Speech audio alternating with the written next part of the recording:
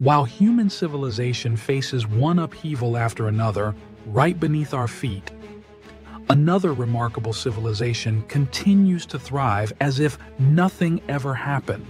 The world of ants.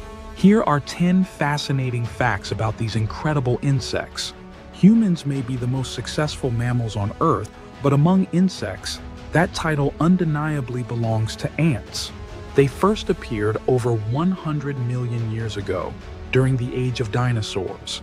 Ants inhabit every continent except Antarctica.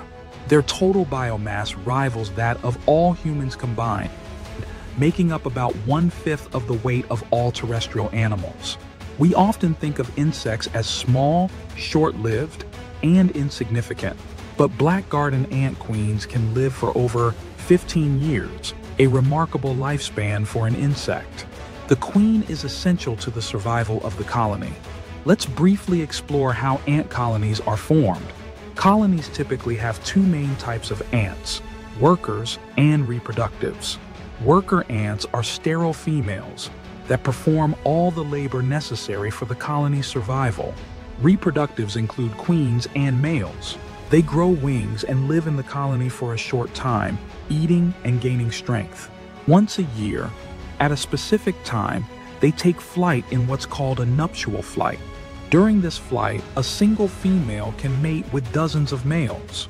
Males die shortly after mating. It's the only purpose of their short lives. Fertilized queens, however, descend to the ground, shed their wings, and seek a hidden place to start a new colony. About 99% of these queens die before founding a nest. They fall prey to birds or other insects, unable to defend themselves. But the rare survivors establish new colonies and become queens. Worker ants typically live up to 3 years, while the queen may live over 15. When a queen dies, most species of ants cannot replace her. No new ants are born, and the colony slowly fades as the last workers die. Ants are among the hardest working creatures on the planet, but not all of them labor honestly.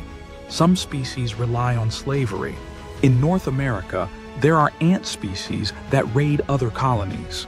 These slave-making ants cannot even feed themselves. Evolution has robbed them of this ability. Their powerful mandibles are built for battle and for stealing larvae. They organize coordinated attacks on rival colonies, killing enemies and seizing their young. The stolen larvae are covered in the raiders' pheromones to disguise them. Back at the nest, these larvae grow up believing they are part of the raiders' colony.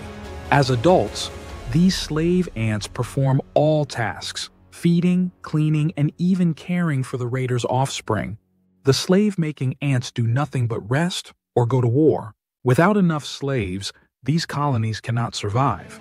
They are entirely dependent on their captives. Ants are not the only creatures turning others into zombies or slaves. Enter the parasitic cordyceps fungus. Its spores infect ants and take over their bodies. Within days, the fungus compels the ant to climb a plant and bite into a leaf. The ant dies, locked in place, and the fungus grows out of its body. It releases new spores, infecting nearby ants. Interestingly, the fungus doesn't affect the ant's brain. It manipulates its muscles. This means the ant may still be aware, but powerless to resist. Fortunately, such fungal behavior is limited to insects. Humans, with far more complex systems, are not affected in the same way. But not only fungi exploit ants. Some caterpillars have evolved to use ants as bodyguards.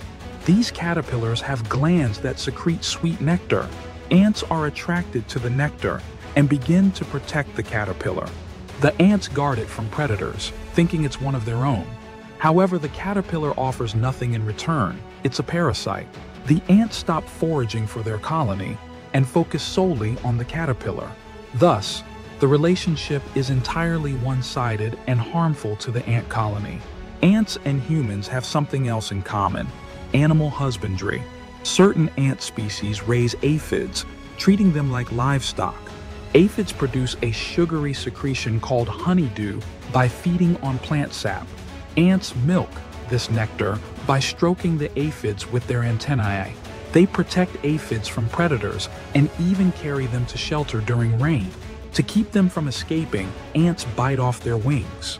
This relationship is mutual. Aphids receive protection, and ants get a steady food source. It's a perfect example of symbiosis. But ants don't just raise livestock, they farm too. Leafcutter ants have been cultivating fungi for over 60 million years. Found in Central and South America, these ants are expert farmers. They grow fungal gardens in vast underground nests. The ants feed chewed up leaves to the fungi. In return, the fungi grow and serve as the ants' main food source. Different castes within the colony handle specific tasks. There are massive soldiers, leaf harvesters, and tiny gardener ants that never leave the nest. Despite their agricultural skills, leafcutter ants are a major pest. They can strip a fruit tree of its leaves overnight. Ants communicate using pheromones. They have specialized glands that produce chemical signals.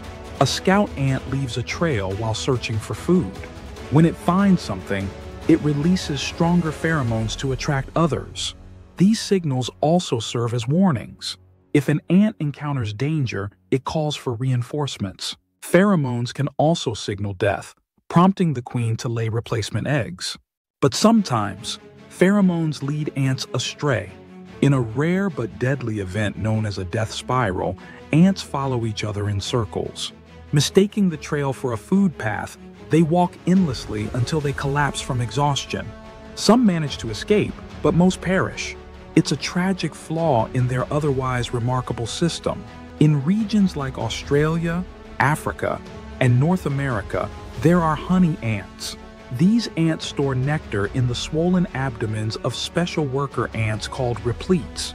These repletes hang motionless in underground chambers. Their abdomens swell to enormous sizes, storing vital sugary fluids. In harsh conditions, they feed the colony by regurgitating the nectar. Some indigenous peoples even collect and eat these ants as a sweet delicacy. Humans have lived alongside ants for thousands of years. It's no surprise that we found unusual ways to use them. In Brazil, boys of certain tribes undergo painful initiation rituals involving bullet ants. The ants are placed inside leaf mitts, with their stingers facing inward. Boys wear these gloves, enduring excruciating pain as a test of manhood. Their hands go numb for hours, with lingering effects for days. In some South American tribes, these ants are also used to suture wounds. The ant's powerful jaws are clamped onto the skin. Then the body is removed, leaving the head in place. This natural suture holds the wound together until it heals. A surprisingly effective method of emergency care in the wild. Ants can even be kept as pets. Formicariums, ant farms, are special enclosures that simulate a natural habitat. A formicarium usually has two parts, an underground nest and a surface area for foraging. It may be made of plaster with carved tunnels covered by a glass plate. Ants travel between the nest and the foraging arena via a tube. They can be fed fruit, insects, and sugary syrup. Raising ants begins with catching a fertilized queen, usually seen flying around in mid-June. Place her in a test tube with moist cotton and she'll soon lay eggs. When the first workers hatch, they need protein and sugar to grow the colony. Once large enough, they're moved to a full formicarium. Some species are very easy to care for and can thrive for years. A colony can live up to 15 years, as long as the queen survives. Even leafcutter ants can be raised at home, though they require controlled temperature and humidity. If the fungal garden dies, the whole colony will perish with it. Thanks for watching this video until the end. Don't forget to like and subscribe. Hope to see you again soon.